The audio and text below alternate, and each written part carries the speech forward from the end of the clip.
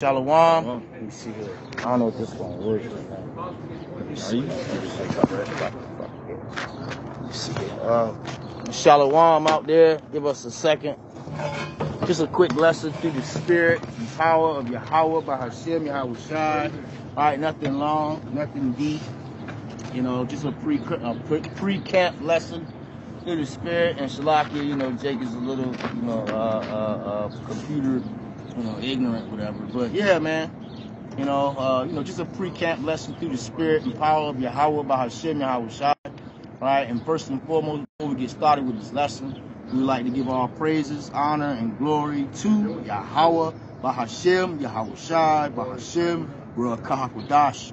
Double honors to the apostles and the elders of Great Millstone that rule well and have taught us this truth, peace, and salutations unto the hopeful elect. The temple of King David, scattered through the four corners of the earth. And to you we say, Shalom. Hey, Shalom to you, Akim. Shalom to you, Deuce, Sincere, Aqua. Shalom to the 144,000, death to the 2/3. So we just wanted to, kind of bring this lesson out through the spirit, power of Yahweh by Yahweh Shai. We was, talking through the spirit. In these days that's coming, man, right, you're going to have your friends and your family, right, they're definitely going to bug out more and more in these times here, man. You see that? Because, as a matter of fact, I'm going to open up with a scripture. All right, this is the book of St. Matthew, chapter 10, and I'm going to start at verse 20, and it reads, For it was not ye that speak, but the Spirit of your Father which speak in you. And the brother shall deliver up the brother to death, and the father the child, and the children shall raise up against their parents and cause them to be put to death. You see that? So in these days, right, you brothers and few sisters that are out there, you dealing with friends and family, right, and they just can't, get with this truth, or you can't get with them. It's okay, man, right, because everything is through the spirit and power of Yahweh by Hashem, Yahweh Shai, especially in these times here, man, right, and, quick testimony through the spirit. I live in Charlotte, North Carolina right now, right, but I say about 3-4 years ago, I was living in Virginia. And when I first came into this thing, I instantly started to notice, right, how my friends and how my family, right, they didn't want to be around me, man. You see that? And also the Spirit of the Lord, right, put the Spirit on, or the Lord put the Spirit on me, right, to not want to be around them, man. Right? And when you read the scriptures, right, it tells you what? Blessed are they which are, or blessed are you when they shall separate you from their company, man. Right? So in these times, especially, all hell ready to break loose, things are intensifying out here. These people, they're going to try to tie your name to the T word, right? But it's all good, though, man. Scriptures say, blessed are you. You see that? Got it. I got a quick one. This is Sirach chapter 27 and verse 11. It says, the discourse of a godly man is always with wisdom. Operating in the scriptures, the wisdom, knowledge, understanding of the scriptures. Yeah. It says, but a fool changes as the moon. You see, and a lot of people, your old friends, some family members, those is not in the truth. They're gonna change like the moon. The moon has like 8 to 10 phases, something like that. Yeah. And the scriptures say, meddle not with them that are given to change. Yeah. You see, your family, your old friends, those are given to change. Not saying to not hang around them, but it's a balance to it. That's why it says right here, verse 11 says, verse 12, it says, if thou be among the indiscreet, observe the time. All right, be mindful of the time that you spend with them, because it can be vexing to you, and then also those spirits can hop onto you. So it says, if thou be among the indiscreet, observe the time, but be continually among men of understanding. You see, because men of understanding are in the same spirit. All right, that one spirit.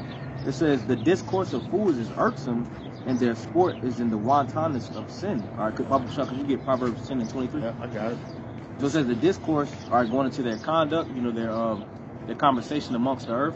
It says the discourse of fools is irksome, it's irritating, so when you're around those that, you once hung out with, it's vexing. You might be around them for like 1 to 2 hours, you're like, yeah, I gotta get the fuck out of here, Yeah, hell yeah, man. I was, I was there, visiting my family, right, and I couldn't stay no more than damn an hour or 2 hours, man. You see that? Because the Lord put the Spirit on us, right, on us brothers to not necessarily want to be around our family anymore. You see that? But it's okay, And also, you brothers out there, you probably had chicks that you was dealing with before you came into the truth.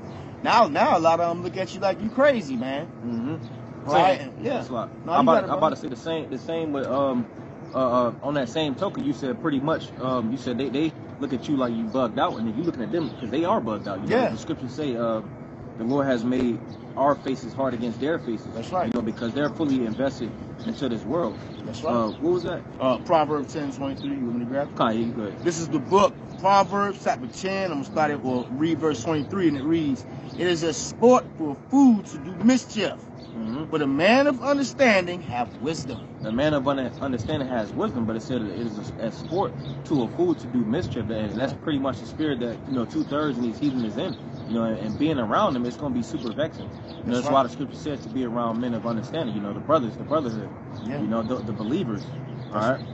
That's right. As a matter of fact, it's a scripture in the Apocrypha. I'm not going to grab it right now, but it says, you're supposed to wear out the steps of the men that have the wisdom, man. Right? And a lot of these people out here, they simply don't have wisdom. And shalom to all you brothers and you few sisters, that are tuning in on the comment board. Right? So again, don't worry about, your friends and your family and all of that, And again, when my people when I first came into the truth, a lot of them thought, right, that I was in the cult and, drinking goat blood and going the hell off, man. You see that? But, don't worry about it, man, because this here is Bible prophecy, man. All right, I'm going to read one more. We actually got to shut it down. Just something quick. This is the book of Luke. This is the book of Luke, chapter 12. And I'm going to read verse 51. And it reads, you know what? I'm going to start at verse 49. It reads, "I have come to set fire upon the earth. And what will I if it already be kindled?" You see that, Nate, man? That fire, right, it's being lit right now, man. You see, you got all the tensions, all hell greater break loose and all that out here, man. You're starting to see the smoke, right, start to molder itself or smolder itself. Verse 5, but I have a baptizing to be baptized with, and how am I straitened till it be accomplished? Verse 51, suppose that I come to give peace on earth, I tell you nay, but division. You see that? So this is what you see happening now, man, within families, right? There's a whole lot of vision, with Esau, Edom, right? These bug out Hebrew Israelite camps, right? So these are the times that we're living in, man. You see that? Verse 52, for I am henceforth, and from henceforth there shall be 5 in one house divided, 3 against 2, and 2 against 3. And the father shall be divided against the son, and the son against the father, and the mother against the daughter, and the daughter against the mother, and the mother-in-law against the daughter-in-law, and the daughter-in-law against her mother-in-law. You see that? So this is what you see happening, man. Right? So you brothers and you few sisters that are out there, dealing with family, right? And they just can't get the truth. You got to realize, and this is red letter, Yahweh Shah speaking, man. You got to realize that all this here is Bible prophecy, man. And as things ramp up and intensify, you're going to see a lot more of that, man. You see? You got anything? Brother? Yeah, so, like how we say, it's just supposed to be something real quick through the spirit, power of Yahweh Shai, right? Get ready to go ahead and fire up camp, so let this be a lesson to you brothers out there, man. Don't worry about your friends and your family and all of that, man. Old chicks that you knew, you sisters out there, old guys you knew, they don't want to be around you no more. Don't even worry about it, man. You see that? So, with that being said, we're going to go ahead and end this video right here, Israel. Until next time, we say, Shalom. Shalom. Shalom. Shalom. Shalom. Shalom.